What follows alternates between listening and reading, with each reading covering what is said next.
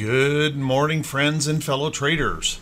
This is Doug Campbell with Right Way Options, and this is the morning market prep video for March 15th, 2023. Oh my goodness, do we have a wild morning setting up today, and who knows what that's going to end up being as we progress.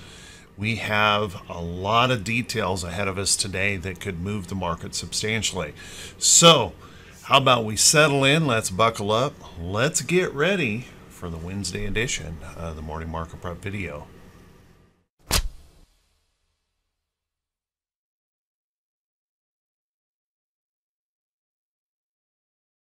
Good morning once again, everyone, and thanks so much for being here. I do truly appreciate it.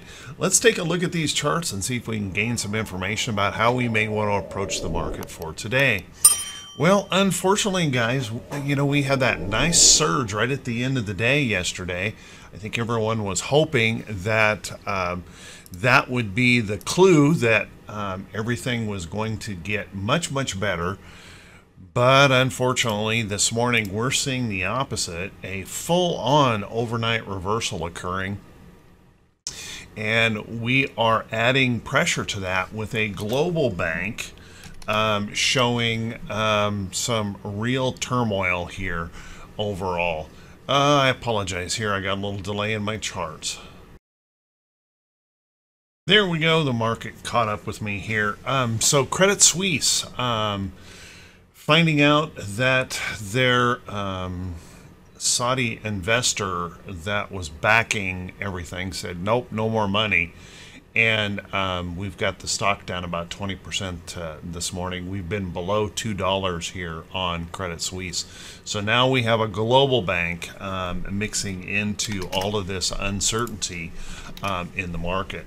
So if we take a look at where we are this morning, heading into a big morning of data, you can see those bears are really pushing here this morning in the pre-market. European markets are sharply lower. Right now, the Dow Jones E-mini futures, the Dow futures are down 550 points this morning. Back down here testing this price support in the chart. If we were to take a look and kind of decide if we fail this level of price support, unfortunately, guys, we have a pretty big drop that could occur in here. To find the next level of support. There may be a little bit right through here, as you can see. Might be a little bit of price support in there. And if that were not to hold, I think we go a bit lower and possibly a lot lower. I think there really is that possibility of a giant point move here today, depending on how the data comes out. Now, if we find something in that economic data that is extremely bullish and we can bounce right back up here, then heck, there's a 500-point move that we could do just coming back up to test yesterday's close. And then the next resistance level would be up in here. As you can see, if we were to bounce up into that area, that would be the next potential area to be watching for a short. So looking pretty ugly here this morning in the diamonds. If we take a look at the SPY, unfortunately the SPY is showing us also a full-on reversal. Not strong enough to make it back up here to that resistance level, it looks like. And we ran into this price resistance and seeing those bears come back in. That also happens to be the price resistance where we rallied back into that bear trend reversal. And we're finding some pressure here this morning pretty substantially. So if those bears continue to push here, look for a test of support down here where we saw support on Monday, to see if that holds. If that doesn't hold, then I would suggest we move a little bit lower, maybe down in here to test that support level. Again, full-on reversal could be possible with these economic numbers here this morning, and that could even happen before the market opens today. So watch that closely if that pushes back up into this resistance area of the chart. QQQ has held up the best here overall in the market. markets. But unfortunately, what we've got going here in QQQ is the possibility of a full-on reversal here this morning. Gap lower, so watch that closely here. Obviously, the banking situation is creating an awful lot of uncertainty and pressure. And then, of course, the inflation situation, what the Fed's going to do, the federal government's pending defaults if they don't raise the debt ceiling. We've got a lot on our plate in this market and a lot of uncertainty to try and work through. So watch that closely here. If we were failing right here at this price resistance and downtrend, that shouldn't be all that big of a surprise. So watch that closely. Now, if we take a look at our IWM, which includes a lot of the regional banks, and they are seeing quite a little bit of pressure here this morning. As you can see, complete reversal from yesterday. And unfortunately, what we're doing here is we're potentially losing that that bear trend reversal that we'd had in here, and giving up these upside trends and failing right there at that price resistance of that trend. So not the best situation here in the Russell as well as we head into the open. If we take a look at our VIX had a pretty nice pullback yesterday. If you guys remember, I talked about the possibility that if we were to pull back into here and hold that support, that's where real fear can start to come in the market if that were to reverse back up. Well, unfortunately, this morning we're getting a straight-on reversal that is not giving us that nice smooth reversal, but maybe bouncing us right straight up here this morning in that pre-market. So watch that closely. Obviously, some fear, some true panic could begin if we start to see some of these global banks get sucked into this banking contagion. So watch that close. Our T2122 was our best hope of relief rally, and we did get a nice little relief yesterday. At one point in time, we were up here around the 50% area on T2122. But that volatility, that whipsawing that we did during the day, left us down here only 17, 18 area here in T2122, and now we're showing that full-on reversal that is likely going to bury us down here in that bullish reversal zone. Just remember, though, as we continue to see these contagions and these really bad details on our economy, we can continue to sink. So watch that closely. Now, this also gives us that hope that if those economic numbers reverse this sentiment this morning, we certainly have a big upside move that's possible. So I would be watching for big potential whipsaws, and I mean fast whipsaws that could be really, really challenging here in the market. And if this were to get really bad, we could see that bearishness kind of cascade on itself, everyone running for the doors all at the same time, and that could turn into a very, very ugly situation all at once. Then let's take a look at our T2108. Well, our T2108 had a nice little bounce yesterday. We did find a little bit of price support in here. As you can see, we've got these lows over here that kind of held us in that chart. Now with the bearishness this morning, it makes me wonder if we're going to test the lows of the year here, or last year in T2108, as we might be seeing an awful lot of selling here first thing this morning and breaking us down pretty hard. Now, there's some good news in that, even though it may be very, very painful for those who jumped in yesterday and rushed in long. There may be some good news in the fact that we get oversold, just boom, really oversold, and then we can have a bit more of a sustained relief rally to the upside, assuming this contagion doesn't continue to spread, creating lots more pain out there in the market. If we take a look at our T2107, this has held up a lot better. T2107, we're substantially off of the year lows here, and we found a nice little price support in here bounce just where you would expect us to in T2107.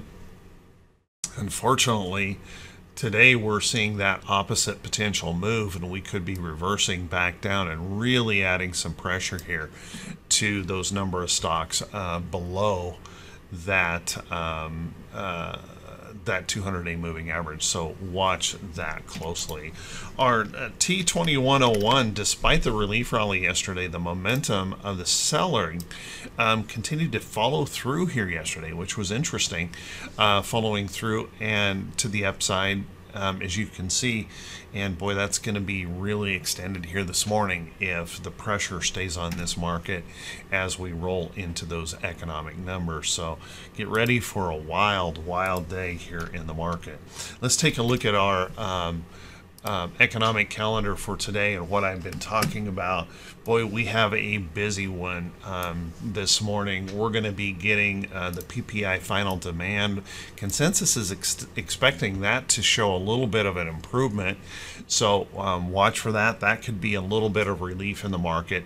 Unfortunately, the retail sales number that's going to come out at the same time is expected to go negative.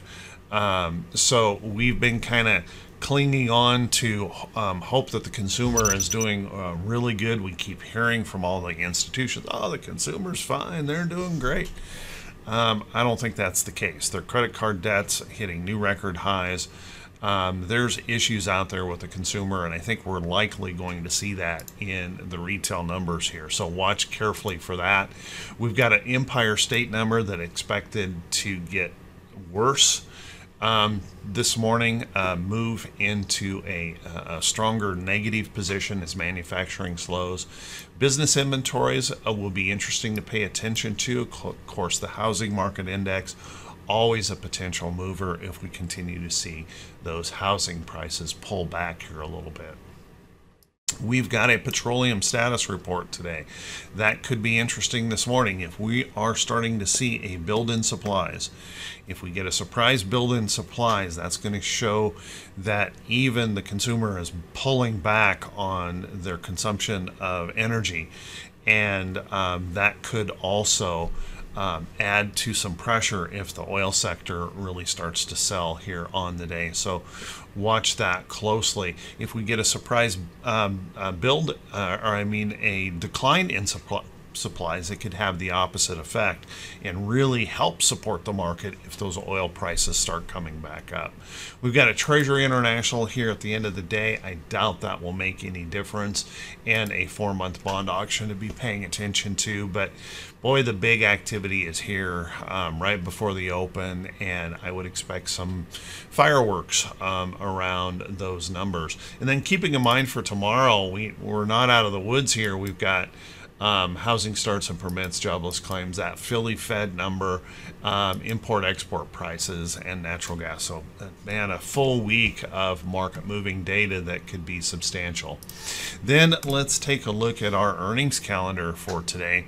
Our earnings calendar, we've been kind of diminishing on those numbers of earnings.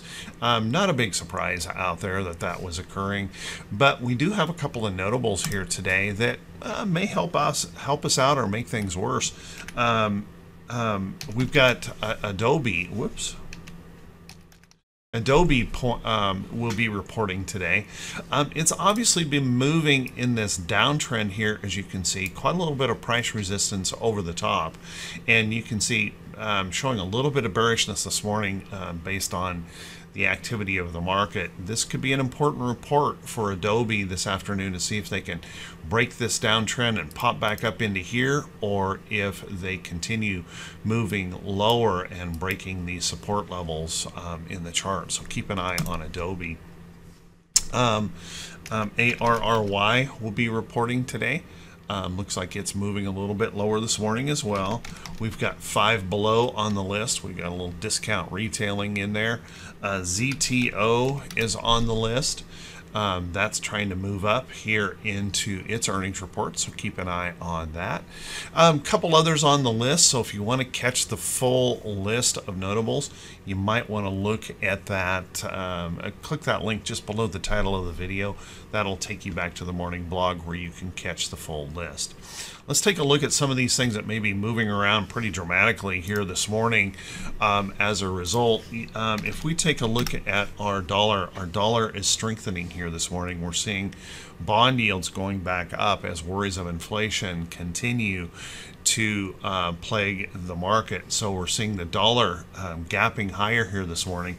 And what's interesting is we're also seeing gold move up here this morning. So again, I think we've got that little bit of rush to safety as we're starting to see this uncertainty in the financial sector. So watch that carefully. Remember, guys, these are not recommendations to buy or sell any security. As a matter of fact, do your own due diligence. I would expect some pretty big whipsaws today. So even stocks like this that are showing so much strength, you could easily see them completely whipsaw here on the day. So watch that close here on these stocks. And please, guys, if this is the first time you've seen these videos, if you could do me that favor and click that subscribe button on YouTube, and also click that bell icon when it pops up so you'll be notified every time I post a video. And if you find these videos to be useful or helpful, if you could please do me that favor, and that would be clicking those thumbs up buttons, leaving a brief comment. That helps the channel to continue to grow. And thank you so much to everyone who does do that and then shares these videos out on their social media feed. I truly, truly appreciate it. Let's take a look at a few more places that you might want to look today. Take a look at silver. Silver also getting a pretty good bounce here this morning as the dollar strengthens and worries about market safety start to crop up. So watch that closely. You might also want to take a look at TLT. TLT surging here this morning. Again, with those bond yields rising, maybe a little bit of flight to safety still happening as the bond yields go back up in worries of inflation. But watch that closely. Got a little surge going on here in these 20-year Treasury bonds. Take a look at stocks like, if you're looking for long trades, take a look at stocks like AMD. I mentioned this one yesterday. I don't know if anyone got into this from that comment in yesterday's video, but moved on through nicely. We're up here testing that resistance in the chart. Kind of keep in mind that we stretched pretty hard yesterday. A little rest, a little consolidation would not be out of the question. Kind of coming in contact with that trend and then maybe see if we could pop through. Unfortunately, guys, we are seeing stocks out there in that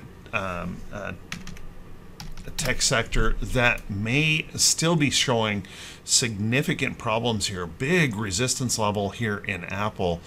And although we were really trying to move this up yesterday in the market, with all this resistance above and with the pressure that we see in the market, I would not rule out some of these big techs starting to feel the pressure of that selling and start breaking some of these trends. So I would watch those closely here in the market. Stocks like Roku that I have been keeping a close eye on tried to rally back up yesterday. If we can get back above this price support level here in the chart and hold, then I think I'd be interested. I would watch this really closely though today. If this contagion really catches on in the market and the panic starts to show up, this could quickly move on lower here. So we're right at the cusp of a decision here in Roku. Watch that closely. Take a look at CRWD. CRWD, I had placed a price alert on that. As you can see, we pulled back into this trend. We held in there. Buyers stepped up yesterday, pushing that through. Now, you know, the selling here today likely going to negatively affect this. We'll want to watch this to make sure this can hold in this area. If it holds in that breakout area here, then I would watch for that next upside opportunity in that chart. When it comes to short trades, guys, you might want to be taking a look at these financials. Any rally back in the financials looks like it could set up for more potential downside here. So watch that closely. We rallied yesterday, tried to come up into this resistance level. Unfortunately, there's no way we can grab a hold of this today because we're getting the full-on reversal here at the open. But watch that closely. I think there are going to be some significant opportunities coming up when this selling is over. So kind of stay tuned on that. Some other places that you guys might want to take a look at is some of these defensive sector stocks. They have been really selling off here strongly. And when the market starts getting uncomfortable, oftentimes you'll see some of these defensive sector stocks turn around and rally back sooner because they provide such a nice dividend return, a little bit of a safety play in the market. So keep an eye on some of those, like Coke, that's been kind of trading flat here, PepsiCo been kind of trading flat here. We've got Altria kind of trading flat here. These are good, strong dividend payers that are trying to hold up. Stocks like AT&T, the telecoms, good strong dividend payers, but they're seeing quite a little bit of pressure here, and I think probably that's just a little bit of that demand destruction going on in cell phone buying and things like that. But watch some of these price supports. It's still possible we could pick up in here and start moving some of these a little bit higher. But I gotta say, one of the favored places right now is some of those safety plays like the 20-year treasury, gold, silver. You might look at things like palladium coming up off the bottom. You might look at some of the commodity things like steel and those kind of things. As the dollar strengthens, I would expect these to move lower, maybe sharply lower, with the demand destruction here in the market on those commodity type items for building and construction and things like that. U.S. Steel, STLD, showing some bearishness here this morning and really starting to break down these trends here. So little bit of ugliness showing up here in the market. So with that, guys, I want to wish you all a fantastic day. Remember, don't fear a big sell-off like this, and don't fear it. Remember, this is a normal thing that occurs in the market. Don't panic. Don't do any of those kind of things, because this is a good thing. When we sell the market off strong like this, we put good stocks on discount prices. They put them all in the discount bin, and we get a better opportunity to buy good stocks at cheap prices. We may still have a little bit more shaking out to do before this is over, so kind of keep that in mind, that we could continue to see more selling and more selling kind of compound in here as we see this economic deterioration occurring. But just hold with that idea that eventually that will stop, and there's going to be some bargains. I mean, some bargains here in the market, particularly if we get into a full market capitulation. There'll be some great sales here on stocks and some good opportunities to make tremendous money. So keep in mind, the bear side of the market can be painful, but it's also one of those great opportunities if you wait for it to occur and don't fight it. So with that, everyone, have an awesome, awesome day. I want to wish you very good success in your trading. Be careful, be safe. Don't try to race in on this. Don't try to second guess the market. Let this volatility play out, and then we'll look for our opportunities to play. Everyone, take care. Wish you all the best, and we'll see you right back here bright and early Thursday morning.